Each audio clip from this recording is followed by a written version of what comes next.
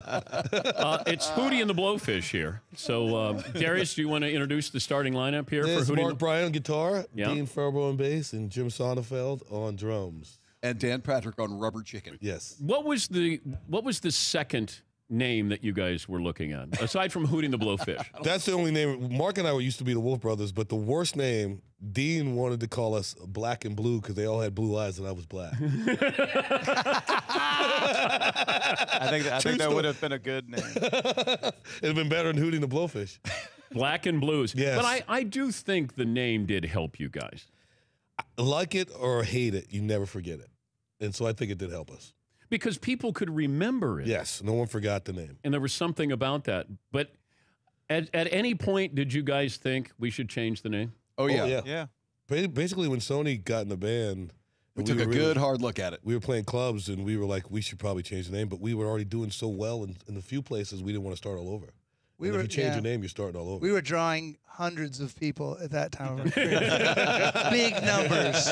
If all 600 people had left because we changed our name, I mean, what would happen? Yeah. But also, when you look at this, we always look at an overnight success, but it took like 20 years for an overnight success, or 10 years for you guys. But when I met you guys in, 94, you guys had been playing at frat houses and whatever for 10 years prior. 9 or 10 years. Yeah, 9 or 10 years. Yeah. At any point, how close did you guys come to just saying, this ain't going to happen? Never. Yeah, because what else were we going to do? Were we going to become sportscasters or something? There was never a moment where we thought about not playing. Like, when we got our record deal, we weren't even looking for a record deal. We were doing so well in the clubs. We were playing the same clubs every 6 weeks, making, we were all making over $50,000 a year just playing clubs. We were content. We weren't even looking for a record deal. So you got free drinks, women, and you're making $50K. And you're paying the bills, yeah. It was perfect. But when you have the importance of Hold My Hand to this band was what? First of all, Sony, when he came to audition for the band, the first thing he did was said, I got a song. We said, play your song, and it was Hold My Hand. And so we were like, you're in the band, bro. I thought it was my hair.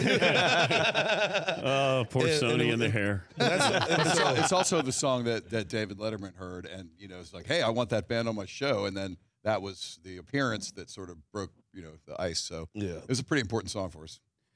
Yeah, because I wonder that where you look at these bands, and then I didn't know if you guys were worried about being a one-hit wonder.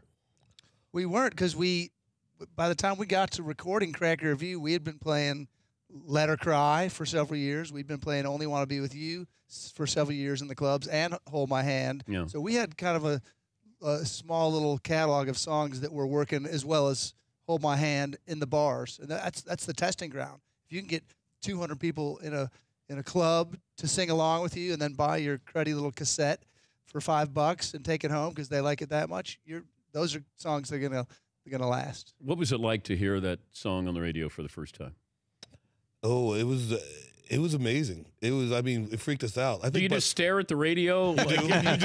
Well, not back then, because you didn't, it wasn't any names. There was no names. It was just a thing. But it was funny for us. There was one moment where it was too much. I was in Charleston, and I'm driving on the road, and I got the radio on, and the Hootie song comes on. And so I changed the channel. It was after everything was big. And I changed the channel, and the next channel was a Hootie song on. And I changed the channel, and the next channel was a different Hootie song on. And I changed it a fourth time, and Time was the fourth one, and that was on, and I went, oh my goodness. I really went, oh my goodness, we're on every radio station in this town. It was crazy. But what happened that first taste of success? I paid off my student loans. What about you guys? For us, it was like kind of a gut check of like, hey, this is what we really want to do. This is what we're passionate about, and we're gonna do this forever. I'll be honest with you, we didn't see the only success we saw was that the shows were getting bigger because we were always on the road. It was never anything but touring, so the shows were getting bigger. Great. Yeah, I think it was also when we got a deal with BMW to be the South Carolina ambassadors and got free cars. I was like, okay, okay, we're good. Who did you guys open up for? You remember? Big Head Todd and the Monsters was the first one. Yeah, Toad the Wet Sprocket. Toad the Wet Sprocket was second. That was it. Yeah, and in the middle of the Toad tour, you could tell everything had changed. I mean, in the middle of the Toad tour. Did you guys flip-flop? Yeah, we didn't on stage, but people coming to see us flip-flopped. Yeah. Yeah. And then Toe the Wet Sprocket decided to dissolve the band, I think. Right? They kept playing. Yeah. R.E.M. was a big influence. You make mention of Stipe in a song or two. Why was R.E.M.? Was that the same with everybody else that R.E.M. kind of resonated? When we were in college, that was like the alternative scene was coming up, and they were basically the poster children for that alternative scene. And their music was really influential on a lot of people, and we were one of those bands. And I mean, we grew up with them too. I mean, being in Columbia, they're from Athens. I think first time Darius and I went and saw them at the Township, it was like half full, and then went back the next year, and it was sold out. And so, I mean, that, and we just listened to them to death. Yeah, when I joined the band in '89, it should have said Hootie the Blowfish, and then in parentheses, an R.E.M. cover band. Like, they sent me a demo of like a cassette of like 30 songs, and 18 of them were R.E.M. songs. I'm like, there was a point in our set list. There was a point in our set list where we had 12 R.E.M. songs. A favorite cover song for each one of you guys to play? Oh, good question. Interstate Love Song is what we keep going back. Keep coming up. Yeah, it just rocks and it's fun. And we do this thing in the middle of Only Want to Be With You where we play Get Down On It by Kool and the Gang. I love that. Every time I still can't believe we can play that. I love it. Yeah. Dean, what about you? I mean, Interstate Love Song is a great one. Champagne Supernova is another great one. We used to open up the set with the song by this band called the Rave Ups, called How Long Will You Keep On Telling Me If You Want to Be Happy, You Want to Be Free? I think we thought that was killer. Yeah. What was the name of the song? I don't know. How come all you can't curse? How come all this stuff comes down on me? Must be what is the name of that song? I don't remember, but it was great. It was that good. Yes. And then you did Fight the Power. We do Fight the Power. It was so funny. You know, we were opening up for Jason Aldean in Atlanta in their baseball stadium, and we do Fight the Power, and some country DJ comes on and he's telling everybody to burn our records because we're singing Fight the Power. I'm like, are you freaking kidding me? I was like, kind of like, Jack, are you a fool? We've been playing that song for 20-something years. I was like, making us political is hilarious. Why did people turn on Hootie and the Blowfish? It was so big. It was so big. It's just everywhere. I mean, it's a great problem to have. Yes. Yeah. But it felt like they were mad at themselves for liking you guys.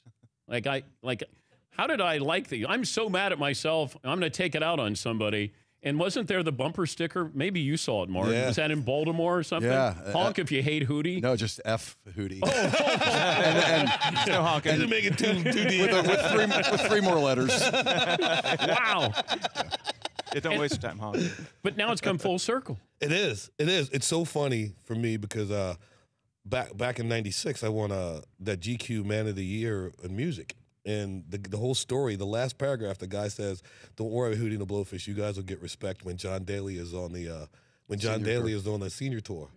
And sure enough, John's on the senior tour, and we're finally getting respect as a band. Awesome. I remember seeing the New York Times article before the tour started, and I think I sent it to you because I got it on Saturday, and it was the Sunday edition. And I think I sent it to Sony too. I go, what the?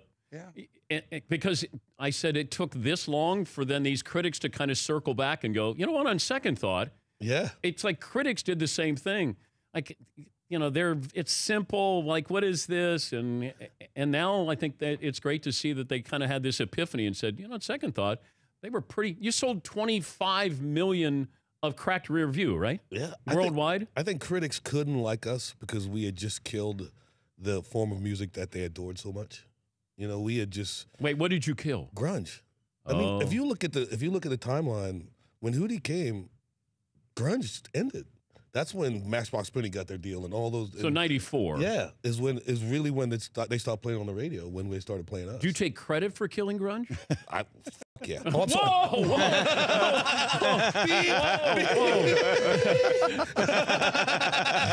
You can keep that 20. You can keep the 20. Yeah. I've been on this show 1,800 times, and that's the first time I've cursed. You know what? Satellite radio has spoiled us. What has happened to you? I don't know. I'm the old black guy in the club. Hootie and the Blowfish joining us here in the Man Cave, and their new album, Imperfect Circle, will be available everywhere, and that is starting today. For the commercial break, I teased that there was an incident on the road many, many, many years ago that you told me. Now, is that the craziest moment you've had on the road? where you got into a fight? No, we had the Albuquerque was a great fight. We got in a fight in either Kalamazoo in Ann Arbor, Michigan. Yeah. Okay, we're in this bar in Ann Arbor, and it's us. We meet an 18-year-old Tiger Woods for the first time, and the Stanley Cup shows up at this bar from the Red Wings. And so we're walking out, and we're just walking, and all of a sudden, we're throwing snowballs with these guys, and we think it's funny, and all of a sudden, a snowball hits the wall, and it's got a bottle in it. Ooh. It's got a bottle in it. And all of a sudden, I'm looking at Sony, and Sony runs across the street, and I'm like, if Sony's going, I'm going. And we're across the street, and we're battling these What was guys. it, like a scene out of Braveheart where you guys are... Like, Sony's under the car. Sony's under the car beating one guy, and the other guy jumps in his car. He's trying to drive. I'm punching him in the car as he's driving. it was vicious. Are you guys famous? No, we weren't. No, we were just starting to, we were playing out a string of clubs. It was just starting to take off. Did Tiger get involved in this? No, we left him in the bar. Okay. No. That would have been a great... The Albuquerque story. Real quick. Okay. We're in Albuquerque. Sony's got a hat on, and the bouncer comes upstairs where we are and says, take your hat off. He takes his hat off. Not thinking, he's little buzz, puts it back on. Bouncer asks us, take the hat off again. Takes the hat off. Goes downstairs, we're having a great time partying. We look down, these 3 cowboys walk in with their cowboy hats on. We wait for about 15 or 20 minutes, and nobody tells them to take their hats off. So Sony puts his hat back on. So there's about 5 or 6 of us up there, and we look up, and we see 5 or 6 bouncers walking up the steps. So we instantly know it's on. So the guy's yelling at Sony. So our security guy, buddy, pushes Sony out of the way and goes, so, don't talk to him, talk to me. And in about 15 seconds, it's on. I mean, we're in a full-out bar fight. Roadhouse. I grew up fighting. It's no big thing, no big thing to me. So I'm fighting my guy, and I'm doing really well. And I'm looking around, and I realize everybody in Hootie the Blowfish is killing somebody. I mean, Sony is just destroying this guy. Mark is just, I'm like, Mark doesn't even fight, and Mark is just beat the heck out of this guy. And we're like, oh my, all of a sudden, so we whoop these guys, and we're leaving. And as we leave, the owner comes up, because the cops are going to show up and everything. It was a bar fight. The owner goes up, he said, what's going on? What's going on? I say, let me tell you, you know me, Dan. When I'm mad, I'm really mouthy. And I'm mad, and I said, you need to get some new bouncers. He's like, what are you talking about? I was like, you need new bouncers. Hootie and the Blowfish just whooped everybody. And I said, I did not just say Public Enemy. I said Hootie and the Blowfish just whooped everybody's butt. And Buddy, by the way, Buddy bench pressed a guy, or not bench, standing pressed a guy bigger than him, and dropped him on a pool table. The greatest move I've ever seen in a fight. Buddy's kind of short. Buddy's your security guy. Right, he's short, and Buddy's fighting this guy, but he's looking around to make sure everybody's okay. I could tell he's looking to make sure everybody's okay, and he trips over a pool table. And Buddy's short, so Buddy's on this pool table, and his feet aren't on the ground. And this big guy sees Buddy, and he jumps on Buddy, and Buddy took this guy and threw straight up in the air and slammed him so hard on the pool table, everybody stopped fighting. I'm serious. He slammed this guy so hard on the pool table. Hey, this is over. This is over. Crazy thing, I heard Buddy yell corner pocket. The greatest move I've ever seen in a fight. Yeah. Wouldn't you love to have a tape of that night? I wish cell phones were big then, because I would love to see that. Because I'm telling you, I looked around, it's like, we are killing these guys. I'm like, wow, y'all need some new bouncers in here. But did you ever have any of those moments on stage? Because I've stood next to Buddy, your bodyguard, and I go, dude, you got the easiest job ever. Real quick. You can vape over here, and nobody cares. I'm doing this thing. I'm playing a club, some radio show from a country band, and I see these two guys talking, and one guy's telling his buddy, I'm going up, and the buddy's like, I'm not going. So sure enough, I see him, and here he comes. So I just back off, and I see it, and Buddy comes running. It's on the internet, and Buddy hit this guy like Michael Strahan coming off the corner, and he just took this guy out. And so the guy goes down, and long story short, about a week later, we get our lawyer to send us a letter, and the letter says that the guy's suing us. And Buddy, the guy's in a wheelchair. He's suing us and everything. And so Buddy is like waiting for me to be I'm always the reason, we'll be all right, we'll handle this. And I looked at Buddy and said, oh my God, I can't help you with this. And I looked at him and I said, oh man, the lawyer fees alone. It was awesome. We messed with him for a day, but it was awesome. And I've told this story before when you guys were in Vegas and you got word that Bob Dylan wanted a couple $100,000 for. No, he wanted 1/5 of the album. That's what he wanted. Oh, he did? That's what they asked for. We're like, you're crazy. And so you sampled from Bob Dylan. We didn't sample. We used the lyric. Yeah, what I don't understand how that works. We used a considerable lyric and had gotten permission to do it just a year or two earlier on an earlier version. on the same song. Only Want to Be With You. What they actually said was we didn't rip them off. It was actually a tribute to them, and they were fine that we used it. Yeah. Yeah. So we did the exact same song a year later, just re-recorded the exact version for Cracked Rear View, and it became a huge hit. And suddenly their lawyers needed to come back and say, well, you didn't get permission to do it for the second recording. Yeah. You only get permission for the first recording. Wow. Yeah, they got us on the technicality. Yeah. And then you got Dylan back by doing Wagon Wheel. Yeah, and giving him more money. Yeah. Yeah, I got him back. I got him back. That damn Dylan. And giving him more millions. Yeah, that's good. Do you remember the first time I came on stage with you guys? You've been on stage so much, I do not remember that. No. Yeah. Still trying to forget it. Really? Wetlands, maybe? Wetlands? I think the first thing I remember, what I do remember was in my headphones, I'm hearing this awful sound. And I know it's for percussion. It's like a cymbal, but it's not really a cymbal. I'm like, what is that? And I look over, and they had taken the tambourine from Dan because he was trying to destroy it. They had taken all the drumsticks from him. Shakers. And they had taken the shakers from him. And so he had resorted to taking a rubber chicken and beating the hell out of the cymbal. I did. And it was the worst sound ever. I was angry at you guys because you took away all my toys. But I mean, so innovative, really. And then all of a sudden, if my mic was on, I was singing. You were singing. Yeah, and I love it. Here's Darius, and he's got 15, 20,000 people in front of him, and I'm trying to get his attention by singing. And I'd be like, oh, black water, keep on rolling. And then he would turn around and be like, oh my God. You're awful. I love how whenever we call you out on tour, you're like, Gary's throwing me off. Gary's throwing off. Oh, I know. Yeah. The percussion player's he's not playing in my rhythm. He's not playing in my rhythm. And it was only the one time I took my shirt off, and that was when we were in Scotland. And that was when I realized how white you really are. Yeah. And that's when, because Sony would take off his shirt. You guys had a video where he has his shirt off playing the drums. Yep. And I thought that would be funny if he looked over and I had my shirt off. And it was. And it was. It was very funny. I couldn't sing half a song that day because of you with your shirt off. For more Dan Patrick Show, tune into Audience Channel 239 on DirecTV. Stream for free on BR Live or download the Dan Patrick Show app.